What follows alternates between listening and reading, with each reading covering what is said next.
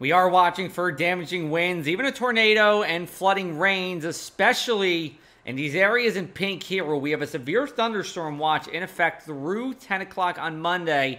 Notice how Atlantic, Cumberland, and Cape May counties are all not in this watch. I do agree with it. This came from the Storm Prediction Center, which is in Norman, Oklahoma. I do think the biggest risks are generally to our north and west. Let's take a look at our severe weather threats as we go into this evening. It's the flooding rain that I'm most concerned about. But again, this is going to mainly be in places like Salem County or in Northern Ocean County, not so much in Cape, Cumberland, and Atlantic here. Just in case we get into a tornado warning. And again, it's unlikely. If you're in a vehicle, head to the closest permanent building. If you're in a mobile home, do the same here.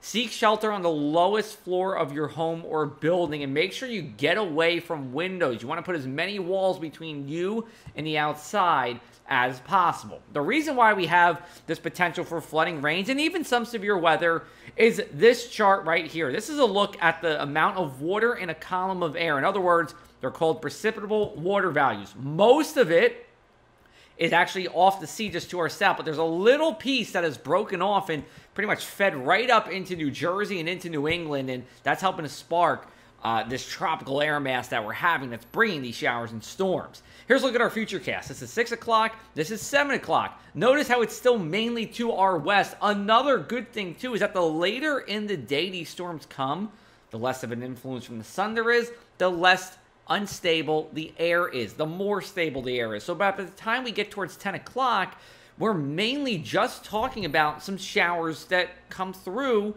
They can still bring some heavy downpours, but it's not going to bring that risk of severe weather that we would see along the Turnpike Corridor and even in places like Plumstead or Jackson Township.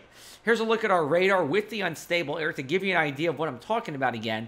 Notice those greens along the shore here. That's a low amount of unstable air, and that's only going to decrease as we go on into the evening and as these showers and storms move on through. So not much of a risk when these come through at 9, 10, or 11 o'clock. But the further west you are, the greater risk. The other story, the heat. We got up to 90 degrees at Atlantic City International Airport on Monday. We should get to 90 again on Tuesday here. Look at our heat indexes for Tuesday. In the 90s for most places inland. That's not bad. We see this often during the summer. Wednesday, though, upper 90s as you make your way inland here.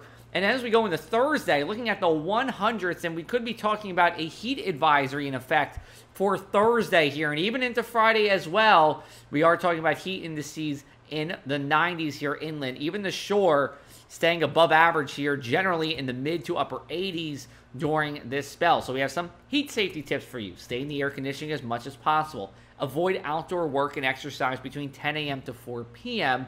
Stay hydrated, drink water even when it feels like you don't have to, and keep your pets cool as well. So for tonight, here's a look at our numbers.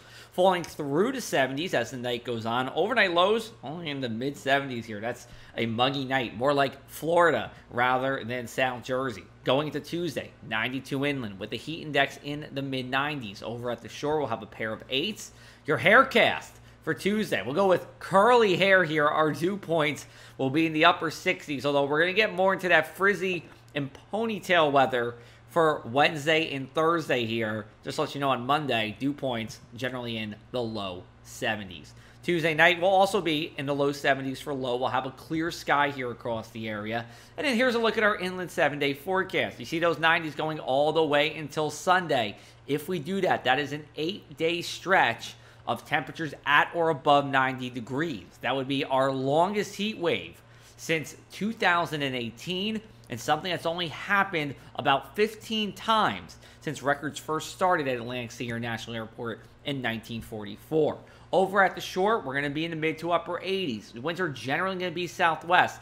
We do get a sea breeze with that, but it's not a strong cooling sea breeze. So we'll talk about mid, again, to upper 80s. If you are in Long Beach Island or in Seaside, it does look like temperatures there a little bit cooler, should be in the low 80s. Well, more details for you on the storm risk and the heat risk. Go to our website, pressofac.com, for the latest. Follow me on social media. We'll be chatting with you there as well.